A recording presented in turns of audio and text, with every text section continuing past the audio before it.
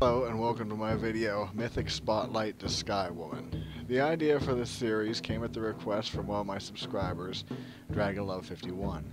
In this video I want to look at the Native American being known as Skywoman and correlate it to possible meanings and hidden symbolisms. The Skywoman is mainly a Native American myth about the creation of our world, but with this, her people, not Native Americans, may have come in contact later to some great people in history. I will start by going into the myth, but just keep in mind that the story varies somewhat depending on what American Indian nation is telling the story. First off, the Skywoman is more of a title and not her actual name. She has various names such as Awanhai, Atensik, Otsisaw, and Lagensi, but later in the story is simply known as Grandmother. The Skywoman comes from a place in the space known as Skyworld. The area is almost like a planet itself with plants, spirit animals, buildings, as well as other sky people known as Karanaki. There is a huge tree, either on Skyworld or holding it up, again, depending on who is telling the story, which it would drop food for the people. These sky people are said to have powers of ESP as well as being gifted with Ukiokten power. I looked this term up and couldn't find what exactly it included. These powers of ESP are particularly used for attaining dream knowledge. It even goes as far as saying that they are capable of coming to a person via dreams. Due to their powers, Skywoman was born and quickly matured into a woman. Later on, she married a man only known as the Ancient, and she became pregnant. The Ancient had a dream of a restless, unlit ocean world nearing their home. In this dream, he saw his wife, Skywoman, falling down onto the ocean world.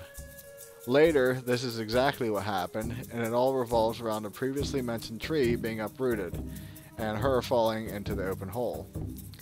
Here, reports vary as to how she fell and how the tree was uprooted, but most agree that both happened. As she fell through the hole towards the ocean world, Earth, some of the spirit animals followed her and, realizing she will die on impact, safely guided her to the back of a turtle in the sea. With the help of the spirit animals, the water world starts to become the Earth that we know. The Skywoman gives birth to a daughter who is known as Lynx. As time passed, a man creature came by who was very handsome and had relations with Lynx. She became pregnant with 2 boys. Earlier stories state quadruplets to represent the 4 winds or cardinal points of the compass, but it has been compressed to just 2. Lynx died during childbirth, and her body sprouted much of the plants and vegetables that we have today. The twins were named Flint and Sapling, also called Skyholder. Sapling was the personification of life, creation, day, and summer, while Flint was death, destruction, night, and winter. To roll it up, the boys were what we perceive as life and death. The boys went about creating much of the life on the planet. Sapling created peaceful animals and fruit plants, and Flint made vicious carnivorous animals and briars and brambles. What is sort of funny is in the story, Sapling is said to have created man, and when Flint tried to copy the task, he made monkeys. At one point, the boys had an argument, and it ended with Sapling killing Flint, to which he is said to have become the Rocky Mountains. In the story, Sapling became the peacemaker who created the Iroquois Confederacy. Lynx became the Earth Mother, and Skywoman became the Moon. Throughout history, many great people have had things come to them in the form of a vision. One such man was George Washington. He reported that at Valley Forge he once had a female visitor that came to him. He said that he wasn't able to talk to her, but everything was conveyed telepathically. The visitor showed him a dreamlike vision of what the United States would have to overcome and what it would later turn out to be. Later on, George Washington would set the cornerstone for the Capitol building, and the statue of that woman still stands at the top of it. I wanted to add a few ideas as to what possibly could have happened in the Skywoman story, as well as George Washington's visions. While reading over the myth, I couldn't help but think that this sounds very much like an alien race. The part about ESP really intrigued me and led me more to the idea of this being extraterrestrial. The tree puzzled me, but being as how it made it possible to travel between worlds, it might have been looked at as more of a portal.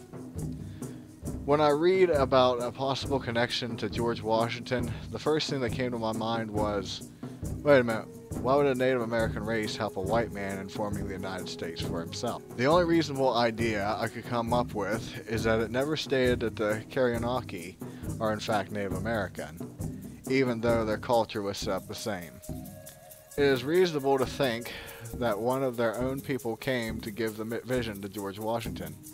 However, in the defense of the Native American people, nowhere in that vision did it state anything about taking any land other than on the East Coast. What I found really interesting about this topic is the fact that there are so many different tribes that have the same similar story, as well as there being artifacts found that represent visitors from space. Just so it's said, these artifacts aren't just assumed to be spacemen, they are actually stated in lore to be exactly that. I would love to hear your comments and opinions on this topic, and also if you would like me to continue this series. But, with that, be safe, and I'll see you in the next one. Later.